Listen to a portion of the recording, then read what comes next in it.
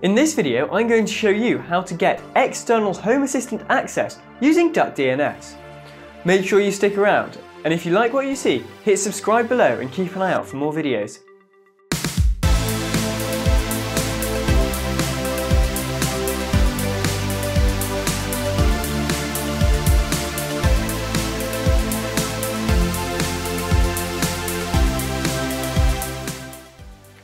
Hi, I'm Will from Surridge Tech, and today we're going to be using DNS to provide you with external Home Assistant access from anywhere in the world. If you haven't already, check out the rest of this series, Home Assistant Back to Basics. So let's get going. Before we get started, we need to talk through a bit of technical jargon. But before we do that, I need to warn you about the security issues that may arise by continuing this process. As it stands, your new Home Assistant setup is fully secure. It is locked inside your home network. The only way that anyone can touch your Home Assistant is from within your network, if they're signed into your Wi-Fi, for example, or plugged directly into your router, which I don't think would happen without you noticing. So with that in mind, by opening this up for external access, it does mean there is possibility of anyone else being able to access it.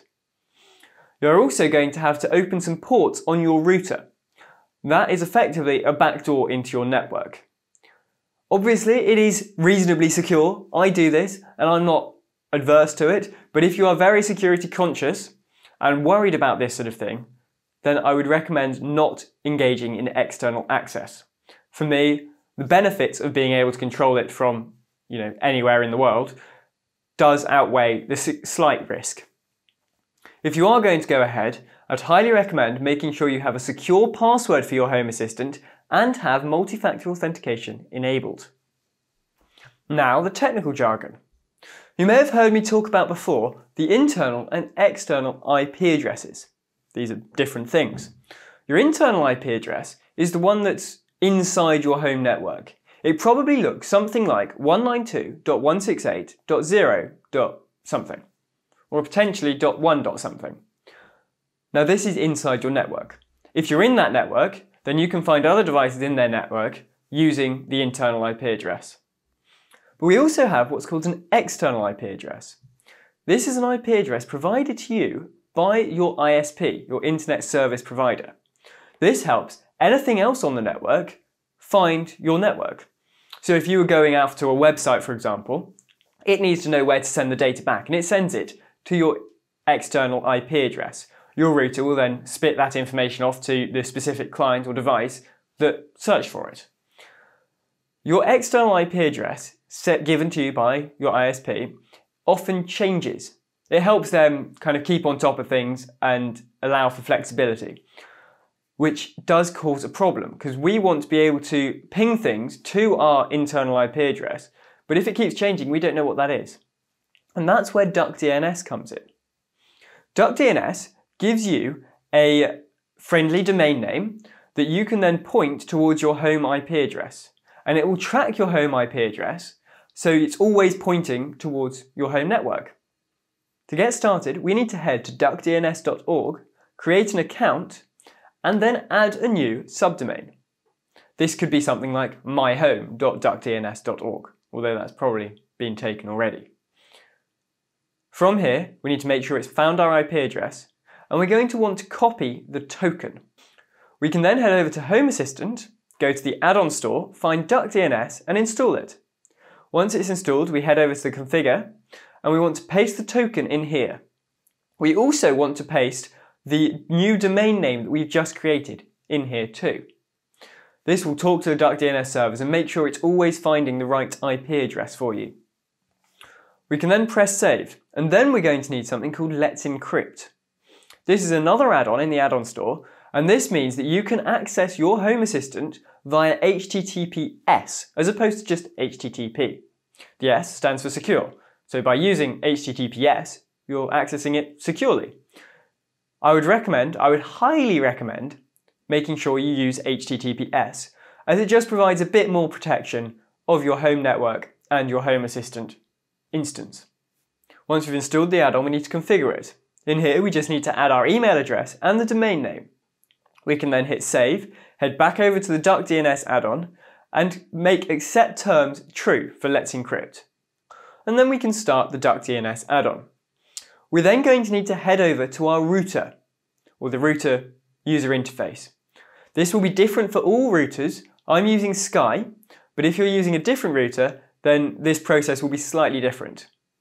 For me, I need to go into the services under the firewall, and I need to create a new service. This is going to point port 8123 to port 8123. That means from outside of my network, if I type in something : port 8123, it's going to point to port 8123 when it's inside my network. That one is for Home Assistant. We then need another one for Let's Encrypt, and that's port 80 to port 80. I then need to go into a separate part of the settings under the firewall to make use of these services. I create a new firewall path, and in here I'm going to use my Home Assistant's IP address and the service of Home Assistant. So that is forwarding 8123 as the port. I'm then going to need to create another one using my Home Assistant IP address, but this time using the service of Let's Encrypt. That's port 80. You may need to restart your router at this point for these services to take effect. We can then head back over to the Let's Encrypt add-on and start the add-on. We should get a lovely window telling us we've got a certificate and it's all successful. Once that's happened, we can head over to the Duck DNS add-on and start that. Again, we should get a lovely window saying it's all successful. So now we've got the add-ons working, we need to tell Home Assistant what we've just done. To do that, we're going to head over to our configuration settings and under General, and then we're going to type in our new external and internal IP addresses. From here, we can then hit save, and then we need to make some changes to our configuration file. We head over to our configuration file in the file editor, and we type HTTP. Under here, we need to give a path for the SSL certificate and the SSL key. These will be the same path that I've written here. After that, we're going to want to create IP ban enable. This means that if you log in or try to log in a number of times from the same IP address and keep getting the password wrong, then it blocks that IP address.